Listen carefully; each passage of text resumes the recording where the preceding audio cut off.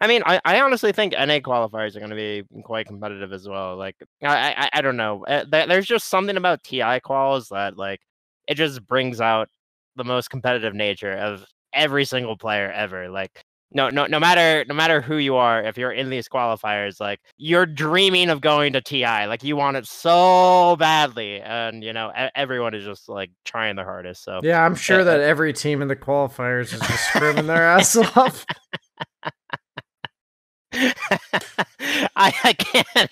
I'm not gonna point any fingers, name any names. I mean, especially Arkosh. I mean, I've heard from Pale Horse himself. They are taking things quite seriously.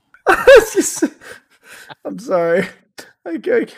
I, I can't. I'm trying to keep it together, dude. I'm trying to keep it together. Uh,